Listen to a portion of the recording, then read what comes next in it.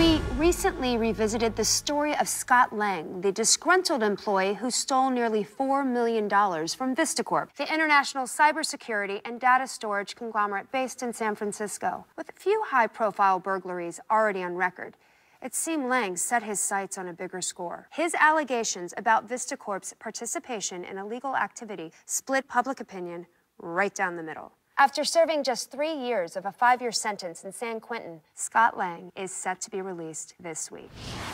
Now, in his first interview since his incarceration, Mr. Lang is standing by via satellite. Sorry, it looks like Mr. Lang is just joining us now. One thing we do need to mention, VistaCorp does hold a controlling interest in this network's parent company, but they have not been implicated in any wrongdoing.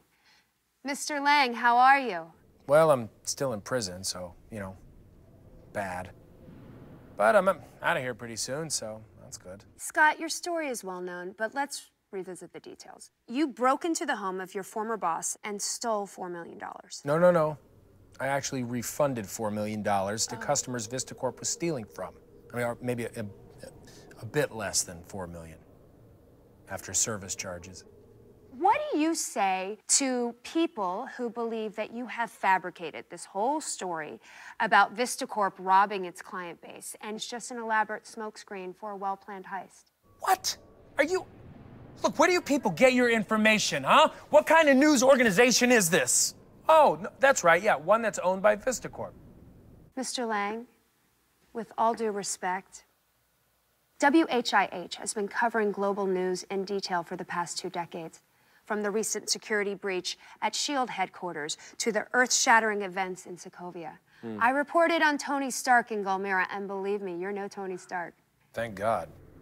For someone with such a noble agenda, you went out of your way to destroy some personal property. Well, I felt it was important to really conduct a test.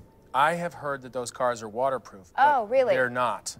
You seem very unrepentant, Scott. I mean, you can see why so many of us have trouble believing your side of the story. Yeah, so many of you that get paid by VistaCorp.